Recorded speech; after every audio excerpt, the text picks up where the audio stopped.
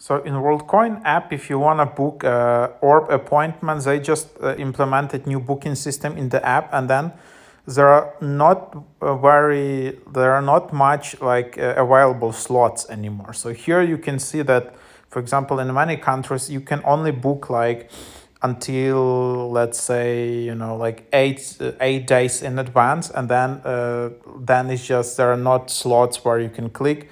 The dates are kind of grayed out, so you can't book months in advance or anything. So yeah, it's quite weird. And then, for example, even like in Japan, for example, you can book until like 22nd of March, and then it's kind of grayed out. So I don't know whether these are not available slots, or they will close orb location, or what's happening. So this is just, yeah, what's the idea of it. So I don't know whether that's just what's happening, but there you have it.